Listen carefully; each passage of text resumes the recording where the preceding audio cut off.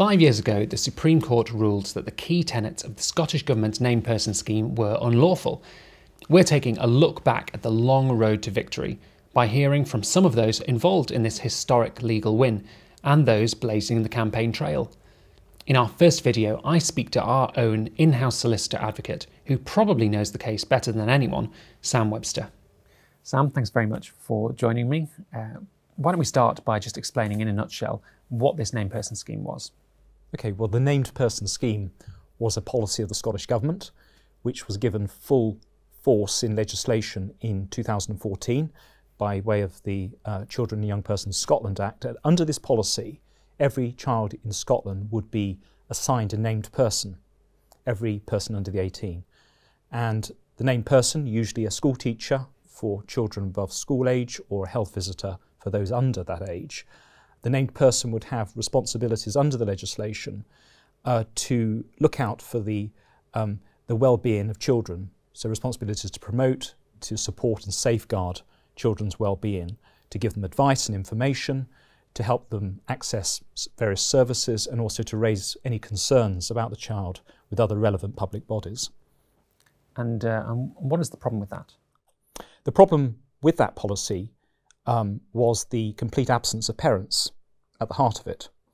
I think the only reference to parents in the law, the legislation, was that the parent could not be the named person for their own child. And so you had a situation where a scheme created all these roles, these functions for the named person, but cut across the responsibility of parents as the primary carer for their child, having primary responsibility for their child. On top of that, the legislation provided for a very low threshold for sharing personal and sensitive data about the child with various public bodies, and the complete absence in the legislation of a definition of well-being. So the legislation said that well-being was to be assessed by reference to certain criteria. That criteria was summarised in the acronym SHANARI. So whether the child is or would be safe, healthy, achieving, nurtured, active, responsible, respected, or included. Various one of those that criteria are incredibly vague, subjective, open to interpretation. So pretty much the named person could get involved in pretty much any part of a child's life and experience. It's difficult in some ways to look back because we now have GDPR and data sharing is very, very strict now in a way that perhaps it wasn't a few years ago. So it's tough to comprehend looking back now how the Scottish Government could do this in the first place. I mean, the data protection laws, even at the time of the 2014 Act, were strict then. We had the European Union Data Protection Directive, given effect in 1998 in the Data Protection Act. Very clear thresholds for sharing personal data, clear conditions for the storage and the processing of personal data. It's true to say the GDPR has certainly enhanced some of that, and I think people are far more aware now of their responsibilities with processing and sharing personal data. I think, you know, the basic policy behind the named person was undoubtedly one which aimed to help children who needed it. The problem was its overbreadth, that every child would be given a named person whether they wanted or needed one, and as a result of that, I think one of our great concerns was that children who really needed care and particular attention wouldn't get it, given the sheer bureaucracy of this new system. And what was it about? What do you think are the key arguments which made this a case which was able to be argued in court? Yeah, I mean, the issue that we won on ultimately in the Supreme Court was the question of sharing personal data. And I think, I mean, if you look at the 2014 Act, the provisions for sharing personal data were clearly at odds with the then Data Protection Act, the then Data Protection Directive, and the Human Rights Act. So you had a situation where under the legislation, the named person had an obligation, the word must was used, they must share information about the child with relevant officials if it was likely to be relevant to their functions as a named person, so likely to be relevant to the child's well-being. So that obligation was at odds with the data protection regime, which doesn't impose an obligation on sharing data, but simply sets out some thresholds that must be met if data is to be shared. So you had one law which could not be read compatibly with another law. So I remember in the early days when we were looking at this policy and whether to challenge it, you were trying to grapple with about 4 separate pieces of legislation. You would have the Data Protection Act here, you would have the Data Protection Directive in the other hand, you'd have the Human Rights Act, down there, and on your lap you'll be looking at the 2014 Act trying to make some sense of it. There was no sense. I mean, it didn't work. And as the Supreme Court eventually said, the legislation on data protection created a logical puzzle that ultimately it was impossible to solve. So you were part of the legal team that was fighting against this, and when it went to the Supreme Court, what was the feeling among the no to name person camp? Were you confident?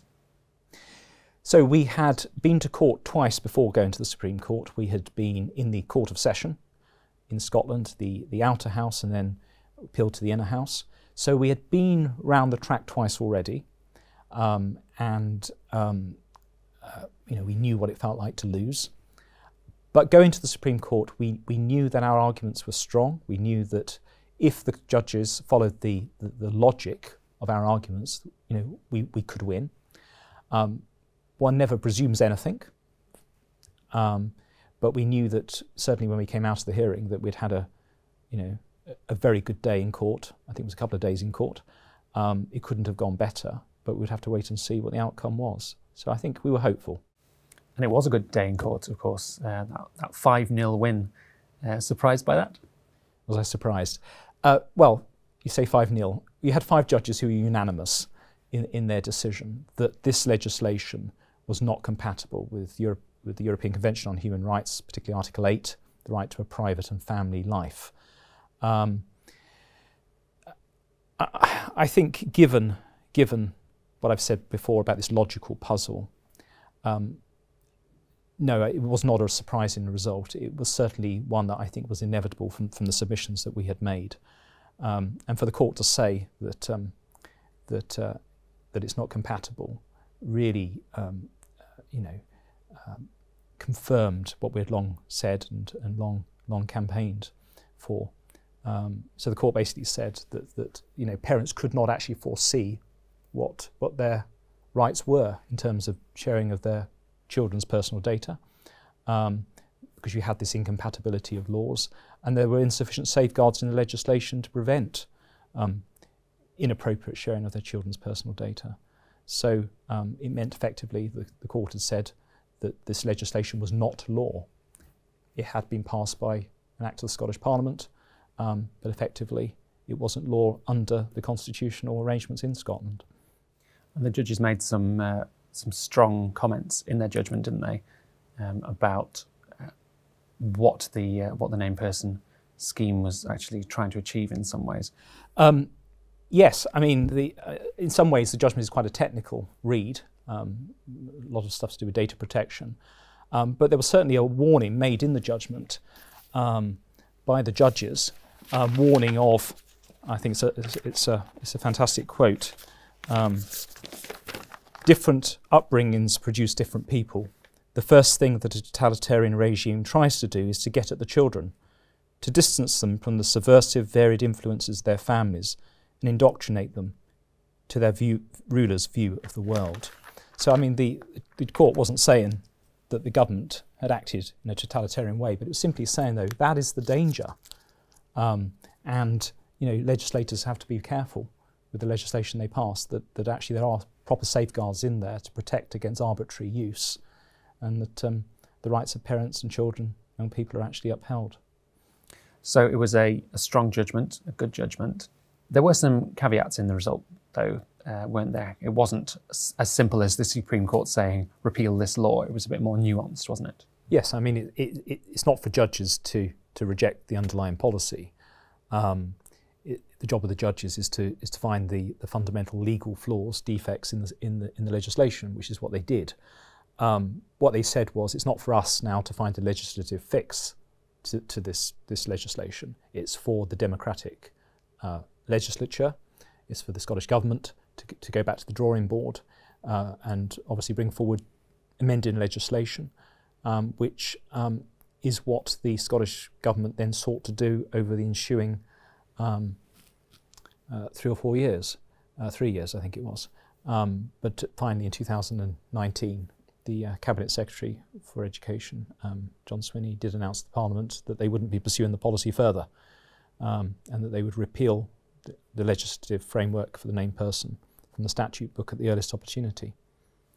So in theory it's gone, but are there any instances where maybe it's still being run or something similar, a watered down version is? So the legislative framework is not operating, because it can't. Certainly one hears reports in parts of Scotland that the idea of a named person is operating, but of course that's a named person not in the sense legislated for in 2014. Not always easy to know when it's simply a teacher exercising the traditional the traditional pastoral role of a teacher, and when that crosses over into something else. But in terms of sharing personal data, those named persons, call them what you like, obviously have to share data at a much higher threshold, if at all. So nothing particularly untoward to be worried about? Well, I mean, one may hear of examples where perhaps data protection law hasn't been followed as it should have been, but I mean, the important thing is there's not a legislative scheme in place that would have justified the sort of intrusive interferences which we would have seen had we not succeeded in the named person challenge back in 2016 in the Supreme Court. Well, thank you again for joining me and for keeping the legal jargon to a minimum. Thank you, Sam. Thank you.